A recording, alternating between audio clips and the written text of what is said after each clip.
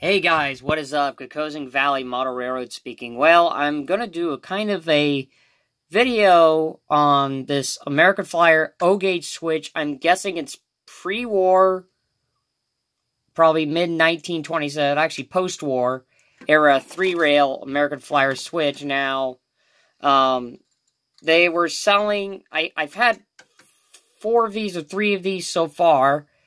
And I never knew how to operate these, so I kind of figured out, kind of experimenting with how to make these things work.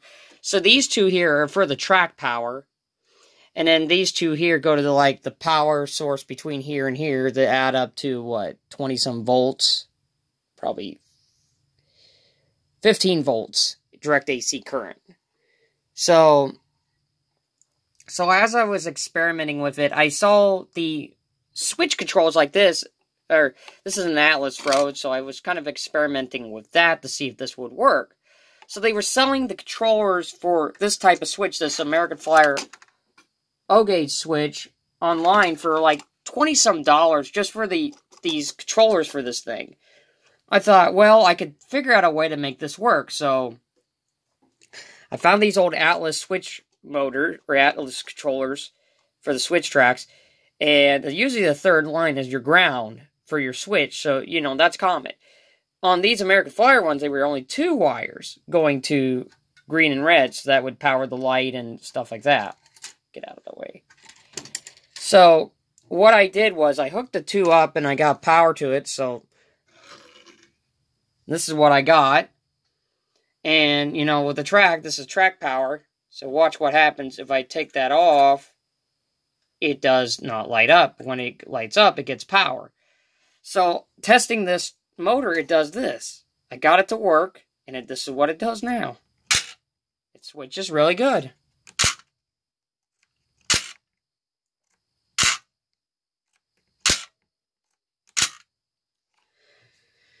So the other ones, the other American Flyer switches I have colored bulbs. Now, I'm thinking maybe down the road I might get some nail polish and maybe paint these things one green, one red, maybe down in the future. But I wanted to see how this would work with this new way of making it work using the Atlas Throw. And I thought you guys might like this little tutorial. If you have an old O-gauge American Flyer switch track and you want to try to get it to work, figure out a way like this.